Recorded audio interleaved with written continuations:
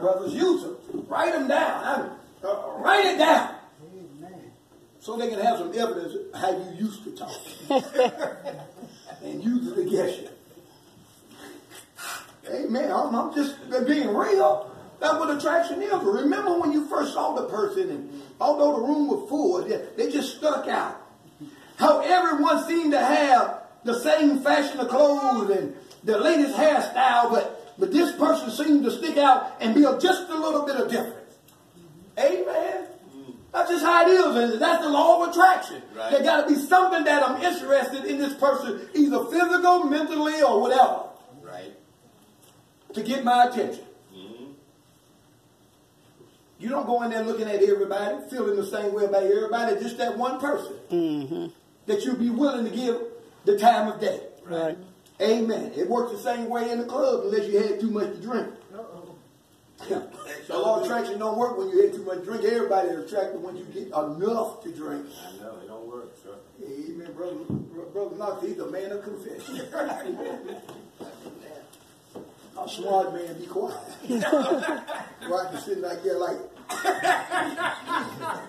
amen, amen. But that's okay. That's okay. Because I got an amen going over here who don't mind confessing what nothing at all. Yeah. Just something. How everyone seems to speak the same language, but yet still his sound of his voice seems to be a little unique. Something about the one you get attracted to, it seems supernatural, don't it? Right.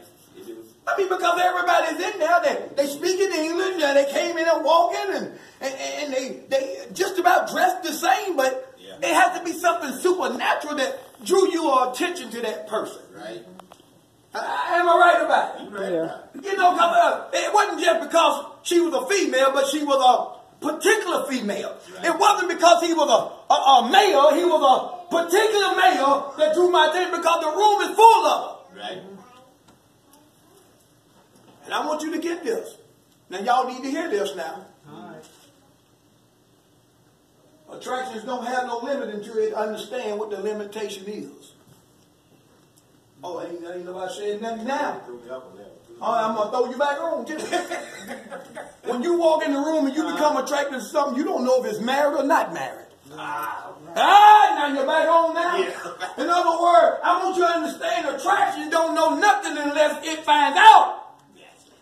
Because attraction don't care if you married or not married. It just matter, I'm just attracted to it. It's something supernatural about the attraction. Gotcha. Okay. Amen. But the information give me the idea of the limitation. Some of us need to learn that. Attraction don't stop just because you got married. No. Ain't nobody said nothing there. No, it don't. Didn't nothing happen to Brother Smith when he got married. A pretty woman was pretty then, and a pretty woman is pretty now. And an ugly woman. Someone said, well, I guess you didn't see no ugly woman. Yeah, I did. And they still ugly. I just wasn't attracted to them. Y'all understand what I'm saying?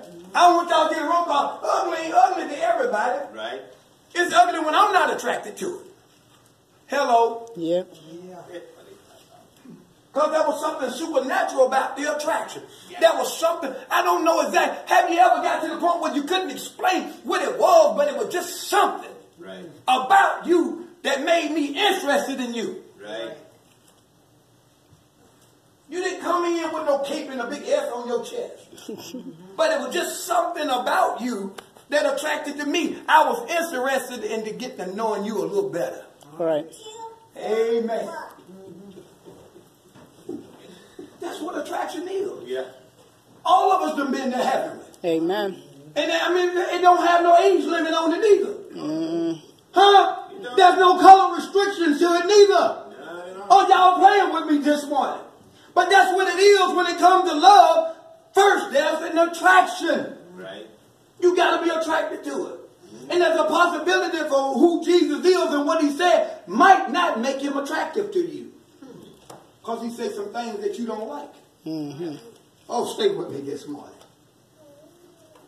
When you always had something to say You know, this is what attraction does to you. When you always have something to say, you can tell when you're attracted to somebody. When you always have something to say and then you find yourself a lost of word. Ain't that right? Yes. You know, you get around, you just quiet. Your girlfriend said, boy, she got all that mouth, but she ain't got nothing to say today. That's on you. She must like him. Because she got nothing but mouth. What's wrong with you, Kitty? Kitty ain't got nothing to say, but when she with us, we can't get her to stop talking. She telling her what she been shopping, when she going to shopping. Now Kitty is quiet. We looking at Kitty with the cross eyes. Kitty see something. Because Kitty ain't never been lost the word. The guy come say something to him, she just sitting up there looking. Oh yeah, Kitty say it. I don't know what to say. She attractive. That's what attraction is sometimes. It's just because you want to make sure you say the right thing that to say, because you want them to feel the same way you feel about them, right? Yeah. You don't want to mess around and say the wrong thing and be looking dumb, sounding dumb, because you is dumb. Come on, y'all. That's the attraction, y'all.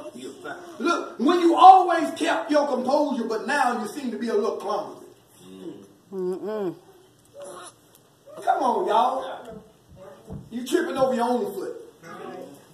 You know, amen. You scratching when there's nothing itching.